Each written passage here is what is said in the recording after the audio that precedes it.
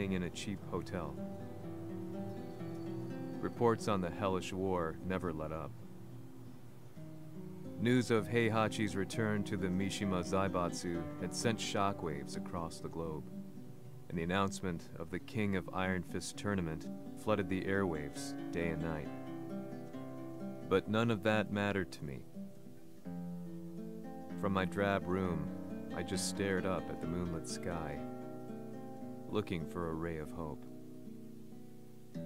The concept of evil seemed so vague. Who torched my hometown? The Mishima Zaibatsu? Or was it G Corporation? With the war submerged in chaos, who could tell?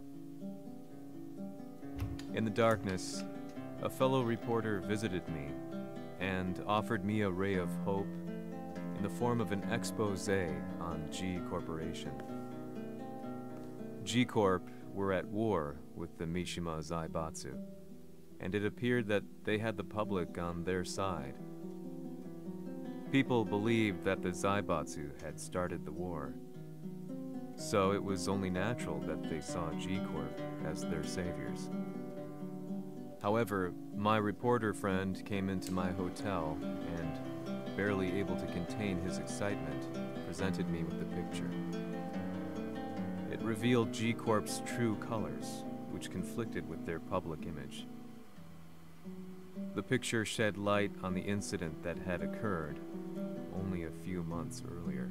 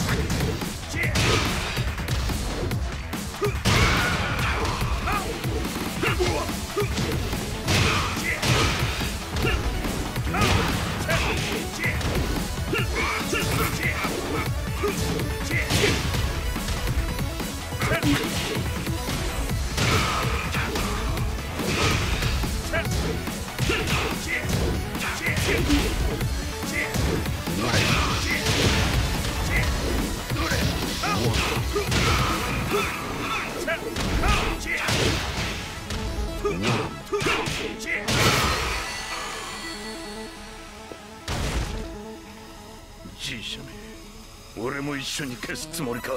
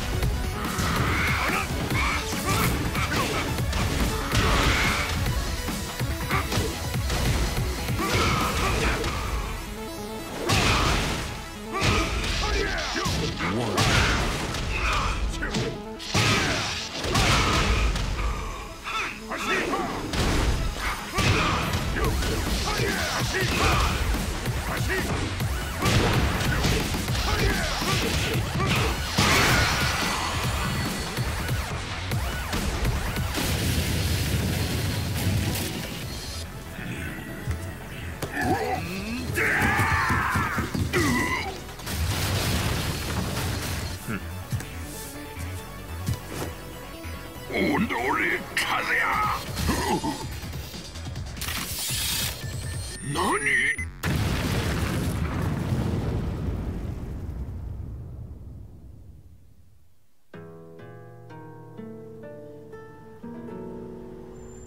この代償はきっちり払ってもらうぞ。